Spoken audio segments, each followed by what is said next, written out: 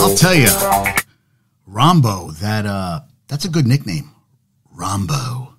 So he wins the Masters, second Spaniard to win 2 majors, joining Seve Ballesteros and his wife, 2 kids. He was really adorable. His kids are adorable. But he came in 4 strokes back.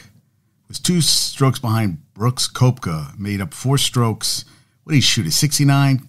Koepka shot a 75 in the final. I watched the last couple holes. I mean, it was on late at night. It looked gorgeous there. They had crazy weather, trees falling, all that crap.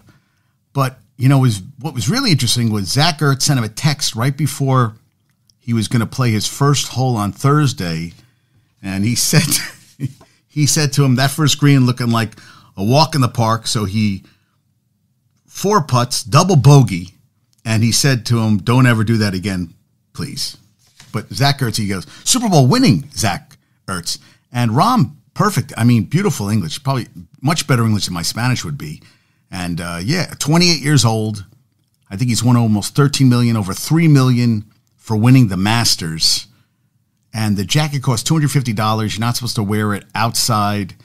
I think Gary Player wore it when he had people at his house. I think he had his framed, and Sebi had his at his house. And you're only supposed to wear it on the grounds or whatever. And I think Gary Player said, come and get it. Or Seve said, come and get it. And Billy Casper asked to be buried in his, which he was. I mean, hey, shit, man, why not? And there's a waiting list. I think it's $40,000 to get in. And when Bill Gates got his green jacket, there's a seniority list. So he had to stay at a local hotel in Augusta because he couldn't get lodging on the grounds. Bill Gates, $109 billion, had to stay at a Econo Lodge because he couldn't stay on the place, but he was so excited to get in, which is bullshit. I mean, Bill Gates, what does he get in? Because he's Bill Gates? So who knows? And it's been Lily White. I think Lee Elder was the first guy to get membership, but, come on. It's as racist is down there. But, it's getting a little better, I guess, But, a lot of shit there, and a lot hasn't changed. I saw that Tiger Woods' ball in this final round of the Masters 97 made 60, was sold for $64,000. He had to withdraw. I'll tell you, Phil Mickelson finished tied for second, 8 under. He had a very nice couple rounds, and that kid Bennett out of Texas A&M. I don't want to bash that one. He ended up finishing 16th, which was after, shot 70s the last 2 rounds, but 60s in the first 2 rounds. Was second, I think, after the first round. But nothing to shake a tail feather at the former U.S. amateur champ. And his father had said something to him about, never giving up.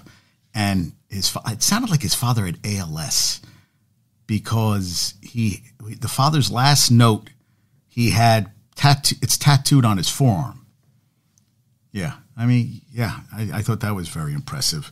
And, I sent my podcast to Hal, Dom, and Dr. and Dr. B. And Dr. B's father-in-law bought him a Texas golf cart that has the Texas fight song on it. I thought it was just something there, but Dr. B, I was like, that is awesome. So his kids got off the golf cart and, were dancing to the Longhorns fight song. And I was like, holy shit. I think Dom posted that. I was like, wow. I was like, Jesus. I mean, they're hardcore fans. God bless them. They are hardcore fans. So props to them. Big props to them. Now, I saw the Rangers tonight play the Sabres. And they won on Saturday night 4-0 over Columbus. Shesterkin, career high 37 wins. And American-born skaters' even strength goals. Patrick Kane is tied with Mike Modano with 834. That's the most by an American-born skater, which is crazy. And now, when leading after 2 periods, the Rangers are 26-4-3.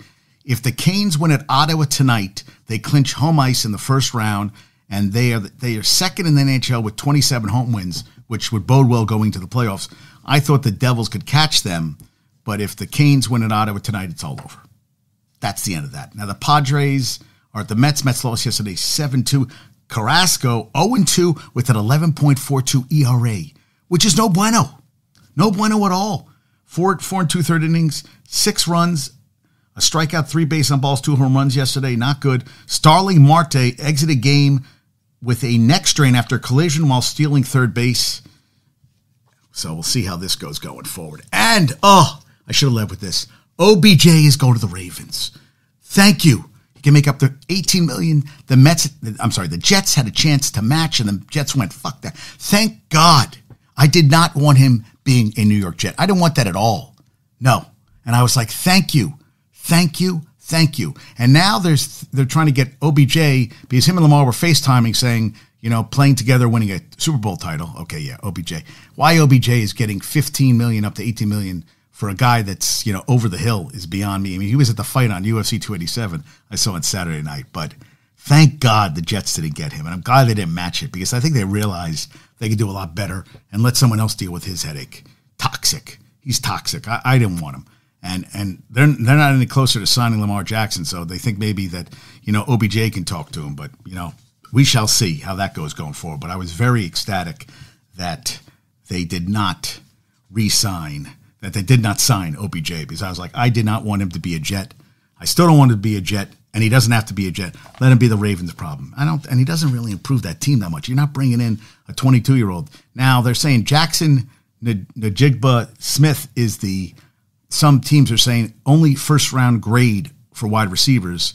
So this year they're saying, there's a lot of guys that can play, but there's still going to be someone that's going to bust out from this draft. That's what they're saying, a first-round grade. But once they get on the field, another thing happens, some of these guys are going to bust out, and we'll see what happens. I don't think Jordan Addison, I thought he had a shitty year for USC. That kid at TCU is supposed to be a burner. There's a lot of guys this year that had very good seasons, but will they pan out? Hey, listen, Jerry Rice